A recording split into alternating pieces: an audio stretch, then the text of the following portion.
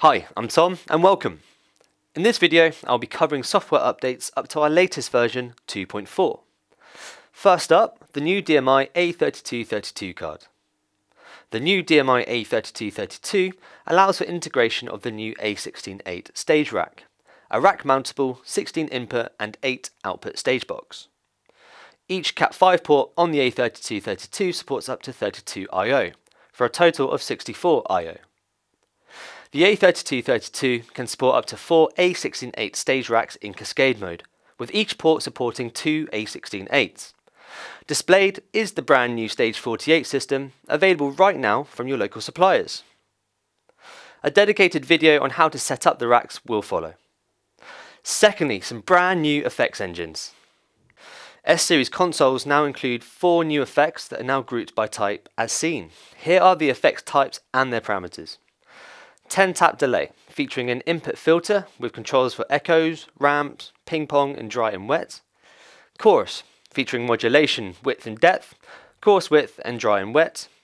Flanger, features feedback depth, frequency and dry and wet. And the stereo thicken option, an input filter and wet and dry here too. Next is free fader mode. Fader protection can now be disabled. This means the faders can be moved whilst wearing gloves, for example. Activate by navigating the preferences, then work surface preferences. Tap to turn on or off. Now a huge update allowed the unlocking of 21 dynamic EQs, multi-band compressors and digitubes. Yes, that's correct, a huge increase in processing is now available on the S-Series.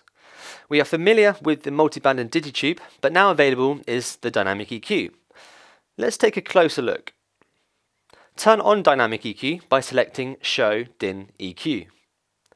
All 4 bands can be utilised in dynamic EQ mode, providing a massive 84 bands of dynamic EQ in your S-Series console. In this mode, EQ adjustment can now be applied dynamically. This is based on the level of the incoming frequency relative to a predetermined threshold. Simply press the dynamics icon next to the frequency band of the desired band to activate. Each band can be set to over or under mode. Over mode means EQ adjustment is applied when the signal passes the threshold, generally used to reduce gain at a specific frequency. Great to combat proximity effect.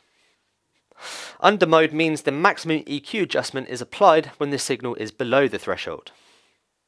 Threshold, attack, release and ratio settings will allow the changing of the way the dynamic EQ activates. Thanks for listening, and I'll be back with some more videos soon on how to operate your S-Series console of choice.